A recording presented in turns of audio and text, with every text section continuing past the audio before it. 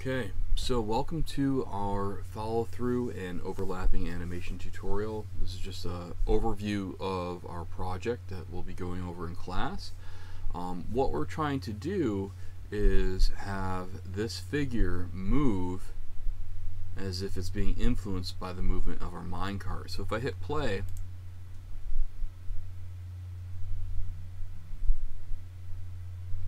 you'll see that that figure is being influenced by the primary movement, which is the cart animation.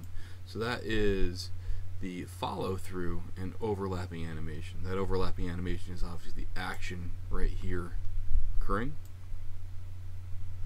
And you'll notice I even have a setup for our wheels, so that way when we move this cart around, you'll see that it automatically will roll, and I'll explain how we do that as well.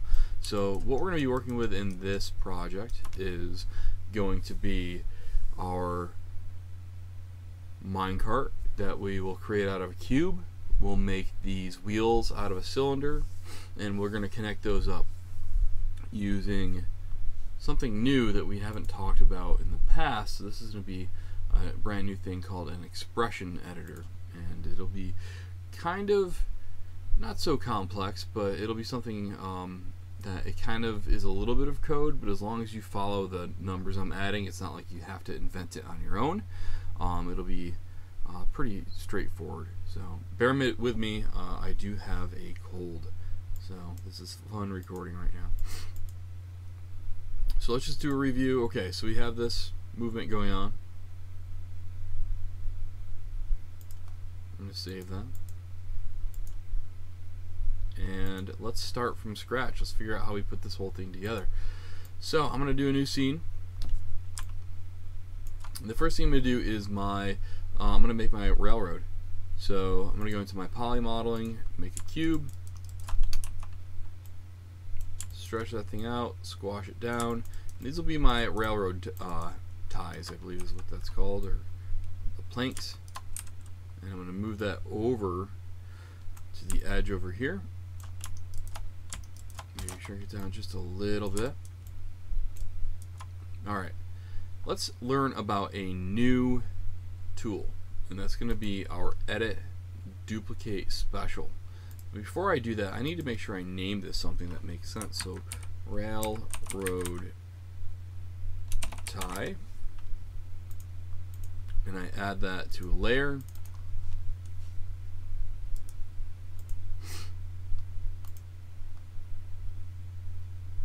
Of course, my windows aren't popping up to be able to rename that. That should just show up by default. Double click on that and change that name. For now, I'm going to keep that on layer 1. Okay, so if I go into Edit Duplicate Special, you'll notice that it does something different. So if I hit Control D, that just gives me another object, and it's going to take a long time for me to be able to copy out this railroad, and it's not going to exactly be precise. So if I go into Edit Duplicate Special, and you'll notice I have some options here. One of those options is my translate. Now I know I want more to go along my x-axis here, and that's the first one. So X, Y, Z. So what I'm going to do is tell this maybe add a 2, move over and make another one. And by copies, let's say maybe 30 of those. We can also adjust things like rotate and scale, but that's not something we need to deal with for now. We only want to make this duplicate along the x-axis. So every time it makes one, it applies this translation of 2 and then puts another one down, and then it makes another one and another one. So I'm going to hit apply, and it created this. I think I can keep that.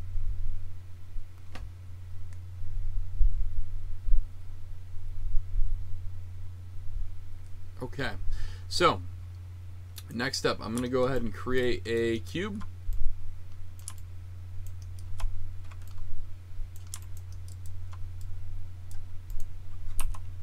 Scale that, move it down.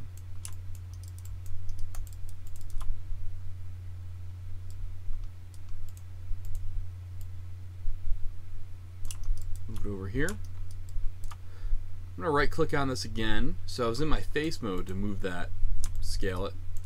I'm actually going to go and grab this one.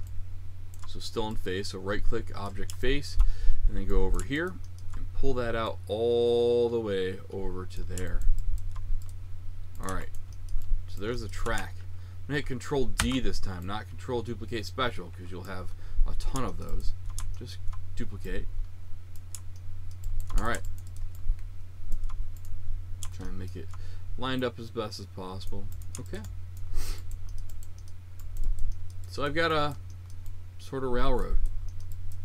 Now I'm going to head and create my cart. So I have a cube again, move that up, and let's right click, go to face mode again, scale this out, scale the whole thing up, maybe squish the top face in a little bit like this so it looks a little bit something like this. Okay, I have this selected. I'm going to go into my modeling toolkit. I'm going to press bevel. It's a little too intense. I'm going to drop that fraction down. Maybe a 0.1. Okay, that looks pretty good. Now I have this. I'm going to go to select my face mode, select that middle part, and I'm going to do extrude. And by extrude, I'm going to extrude in the middle. So I'm going to press this button right here. This is an extrude on a scale, so I'll do that first without touching anything, just clicking on it. And now I'm going to scale in. You'll notice it gave me these 4 faces. That's good.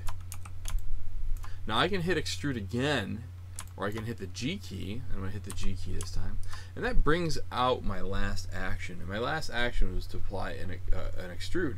So I have another extrude. I'm going to pull that down. Cool.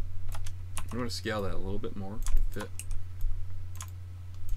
So now I have sort of a minecart looking shape. I'm going to go ahead and save. I'm going to call this my demo. You don't need to call this demo. Okay. So now I'm going to make my wheel. And there's an easy way to make a wheel. I'm going to start with a shape, so my cylinder. I am going to rotate that cylinder. So I want that to be 90 degrees on its x-axis. So now it's facing this way. I'm going to delete by going to my face mode, so right click face, all of these. I'm going to hit delete. And now I'm just left with this cap. That's good. I'm going to go into my edge mode by right clicking on my object and going to edge. And I'm going to double click. It's going to go all the way around that edge. If I click on my modeling toolkit, I'm going to press extrude, pull that out,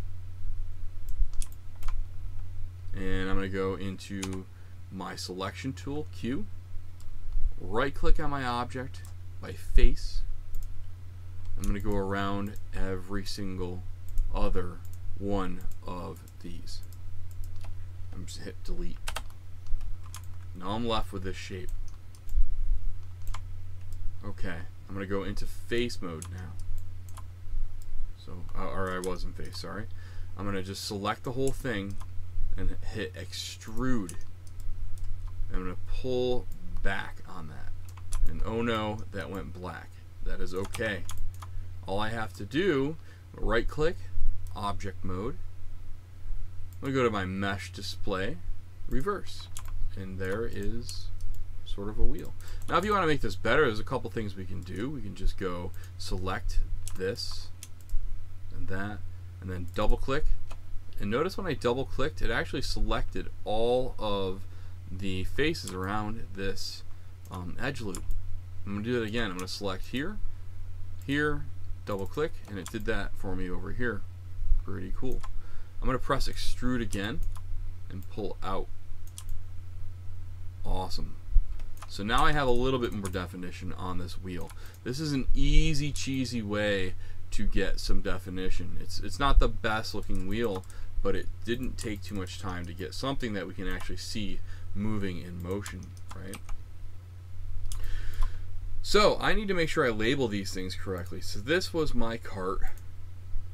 and I'm going to name that cart, and that's my wheel. So I'm going to call this wheel underscore R1. Now I'm going to move that over, try and figure out where that needs to go here. Scale that down. I want to make it look as kind of resting on the rail, so that's good. I might need to scale this thing up a little bit so it fits there. That's okay. Even if they're rubbing a little bit there, it's okay. Or intersecting, I mean. That's not bad. Alright, I'm going to hit Control D, duplicate that and move that over. If you'll notice, I had R1 named here. When I duplicate and I have a naming convention, it tries to sequence that. So now that's R2. That's super helpful. I'm going to move that forward just a little bit more to try and make that match up. Now I'm going to have both of these selected, duplicate, and move that over onto the other side. Now I've got 4 wheels. Now it's still in R, and notice this is 4 and this is 3. So let's change that. I'm going to make this L2 and L1. So now I'm just keeping that standard naming convention. I'm going to make sure all of these that are selected, I'm going to select the cart now, and remember to parent, I'm going to hit P. Now wherever my cart goes, it goes. Now it's not really going anywhere. It's kind of boring. The wheels aren't moving. So what we can do is open something up, and that is going to be underneath Windows, Animation, Expression Editor. And what I need to be able to do is select one of these wheels. So you'll see a wheel R1. And we need to be able to figure out our rotation. So that's rotate Z. So wheel R1 rotate Z is what we're going to work with for our expression editor. And it's best just to see what's going on here for an explanation. So let's just see what this expression editor is going to do. So if I have this, I have the wheel R1 and the rotate Z, and I copy that. So I can just hit Control C, Control V, and I have that down in my expression. I'm going to say that that is equal cart dot translate x slash 3.14 and times negative 360. So this code right here is going to tell this wherever this cart goes, as long as that's named cart. So if this isn't working, make sure your naming conventions are the same. So if you change these naming conventions, it's not going to work. So right now I have wheel R1, I have my cart, there's the cart, translate, which means move, and then the math here. Now I'm not great at math, but I know that if I add this, it will apply something interesting. So if I hit create, and now I have my cart move, notice it is moving wherever, the wheels are rotating wherever I move this cart. This is super helpful. I'm going to undo just to get myself back to that spot. I still have that in there. You may wonder where did it go? Well, just go back into your attribute. So under the rotate Z, it's back there. So I'm actually going to copy this. So copy that one, grab your next wheel. Wheel R2, rotate Z, paste it. Just make sure you swap out the 2. Hit create. And now there's 2 wheels working, going all the way around. I got this one, rotate, paste. This is L1, create. Okay, that's good. This one, rotate, and that's L2, create. Whoops. Clear will clear out that code, so we don't want to do that. And again, we are not coders. This is something that, yes, it is complicated, but if I could get this to work, I know you guys can get this to work. Not too intense. Why this is extremely helpful, because now I don't have to animate those wheels moving. I can just grab this cart, move it left or right, and it's going to animate correctly. So that's pretty cool. I'm going to save my work. Alright, I need to create a character so that they can ride inside this cart. First, I'm going to turn off my X-ray. I'm going to go into the poly modeling panel, or the ribbon, and create a cylinder. Move this up. Go into my inputs and change my radius to maybe like a 0.7. And I'm going to change my height to about a 5. And my subdivision height to about a 20. So this is going to be a lot of resolution that way. That's good. Now I need to give it a name. So I'm going to call this Tom Body. You can call it whatever you need to be able to keep track of it. I'm also going to create a head. So I'm going to press the create sphere, go into here and change my axis and height to 16. Alright, that's pretty nice and round. I'm going to scale that down and then hold down the V key and snap that up to the top. So I know it's going to snap somewhere because if we look at our wireframe on shaded, there is always a central vertex on the cap of our cylinder. So holding down the V key and snapping that. If it's not working, go into shading, go into your X-ray, and you should be able to find where that is. Holding down the V key, just snap, and then that should work for you. So okay, turn off wireframe and X-ray. That's good. Scale that down. Now parent the head. So Tom head to the body. So having that selected, select the body next. Hit P. Now that is all one unit. And I'm going to hit save and go to deform, nonlinear, bend. Now where is it? Well, let's go back into X-ray. It's right here. Open this up under inputs. Right here, if we go under curvature and hit 20, you'll notice now it's curving. So we need to set this up a little bit better because it's curving in the middle of our object. I'm actually going to hold down the V key again and pull this down until it snaps on the base of my figure. Make sure it's snapping right at the bottom. Now the high bound right now is right here. That's where it ends. So let's go a little bit extreme here, 60. You'll notice it stops curving at around here. That's wherever that stops, it just goes and ends that curvature. So we don't actually want it to end there. Let's hit 0 again. Let's see where we need to be. I'm going to pull this upwards, and that's maybe too much. Let's say 1.2, not enough. 1.4, too much. 1.3. Okay, perfect. So that bounds is good. If I didn't do this, the head would deform too much if it was up too high. So this ends that bend right at the base of that skull, which is really good for me. Alright, so now if I have this object move around, notice the bend isn't coming with it. We need to parent the bend to that object. So hit P again. Alright, so now everything is coming along. I'm going to save. I'm going to put Tom inside of his minecart. So I'm going to shade, X-ray. Okay, good.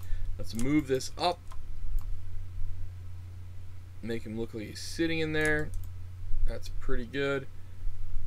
Might be a little too high up. Let's just adjust that. There we go. Even if he's sinking in there, that's okay. We're not going to see the bottom of that. Alright. So, I need to animate this thing so it is a minecart, but I want to make it so it starts off slow and then accelerates and slams into the end. And then it starts off slow again, accelerates and slams into the end. So how I would do that, let's just start a keyframe here. And then maybe at around 30. Oh, what did I forget to do? I forgot to parent our object.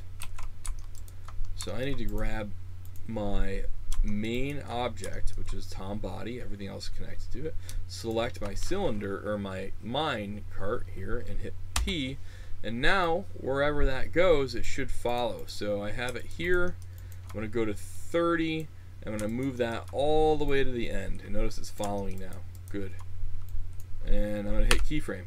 Okay, so I have it start over here and end over there. But let's look at our graph editor. So window, animation, editors, graph editor. It's starting off slow and accelerating and then slowing down as it gets to the end. That's not exciting. Let's put Tom through some torture here. So we're going to change this up a little bit. I'm going to grab that last key and I'm going to break that tangent. Now if I drag that to something like this, it's going to start off slow and accelerate. So let's check out what's going on here. So let's look at this again. Alright, so he's really accelerating, but it looks a little bit unnatural. So let's do it again. Alright, so slow, fast. Okay. Maybe just a little bit less.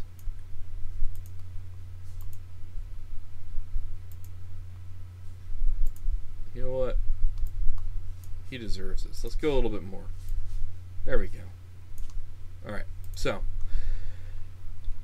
it's accelerating, stopping, and then maybe at around, up to you, 80. I have no idea why that copied all of those.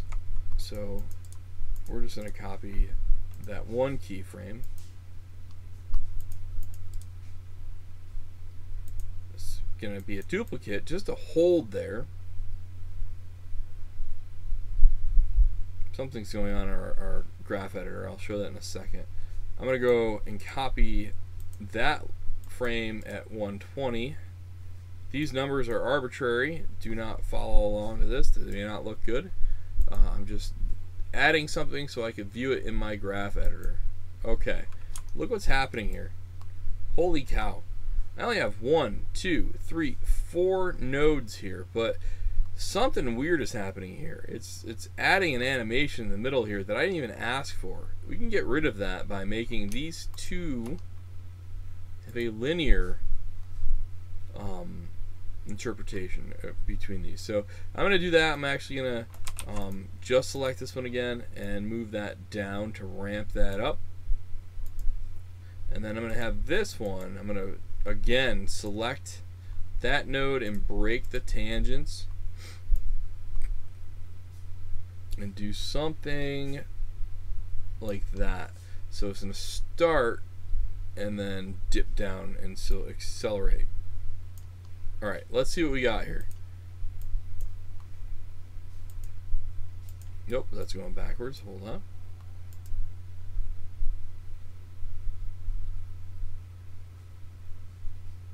Okay. Now if you don't want this to keep playing, press this again and you notice play once is on. So if I play through that, it's not going to repeat, which is good if I don't want it to repeat. So there it is. And there it is again. Good. Now I got to make this character act like it is reacting and utilizing follow through and overlapping animation. So if I go in here, and it's a hard time to find my bend modifier, if you can't find that, you could always go inside your outliner and try and dig around for that in here. So remember, we parented things, so they're going to be underneath other things here. So there's this, there's this, there's this. Here's the bend handle. Okay, good. There it is. So I'm going to start with my curvature at 0. And then as I move and accelerate, I know it only goes to 30, I'm going to start to make this thing accelerate. So let's say maybe -20 here. These are arbitrary. I want you to figure this out because this is not actually done in any finesse. I'm just using this as an example, just to have something that we can view.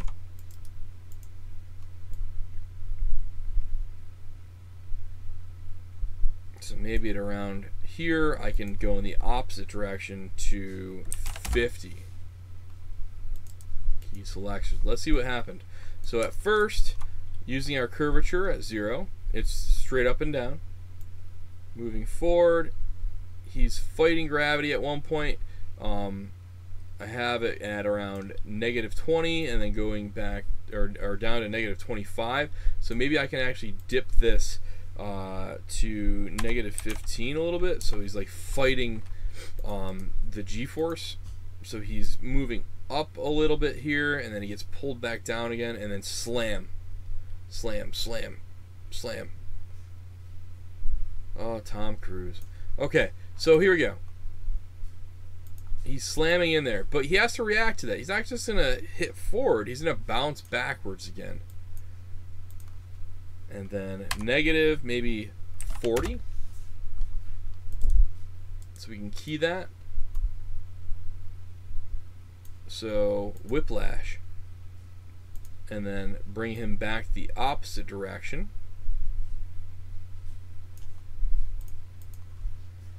To possibly around 30. So each time he's that force is degrading on his body, so it's not impacting him as much. So let's see. That's too fast. Remember, hold down Shift, left click, drag across your keyframes if you need to select them, and then drag that out. So we can expand these if it feels like that movement was just too fast. Okay. So we can do that. We want to smooth that out, so at some point he'll just sit straight up in here. So maybe at around here he'll sit straight up, and then maybe he'll sulk a little bit or something. So let's see what we got. Slam, sitting straight up. Maybe he sighs to catch his breath, and then all of a sudden it starts to pick up again. Now, let's see. How can I make this cart feel like there was an impact at the end? Well, I could take this at frame 30 and then make that move up in the air a little bit. So I'm going to actually add a keyframe at frame 29. That's the same thing. So 29, it's right here. At frame 30, I'm going to make it look like it's bounced up and over a little bit, like that. And then I just need it to go back to that same position like this. So what I could do is just grab this keyframe right here from 80 and maybe paste that right here. Let's see what we got. Alright, it's not overemphasized enough, or at least that action hasn't been emphasized enough of that cart kind of going a little bit crazy. So let's see if we can do that this way. Alright, way better. Subtle movements are lost on keyframes when they're very close together, but if we have a large movement there, way better. Probably want some barrels or something there to stop it, or stoppers at the end of the track, but you get what I'm trying to do here. So just 3 frames just to add that slam can really help. Okay, so obviously I'd like you to texture this up. We can add a camera to track that. But this is what we're trying to do. Let me bring up that last scene that we were just looking at to see a finished version of what I'm looking for.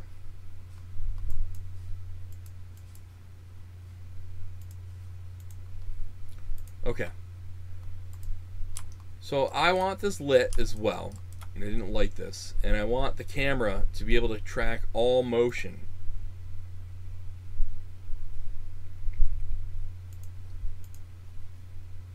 Okay, let's watch that.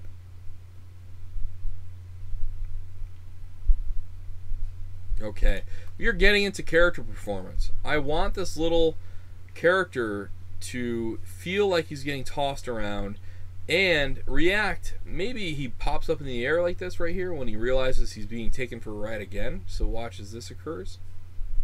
Oh, he's like, oh no, not again, and here it goes again. Notice it doesn't end right away. I want to give some rest at the end of my animation. I want my viewer to realize this was an ordeal. So I want them to see that character react to the actions that happened upon it. And that's it for this demo.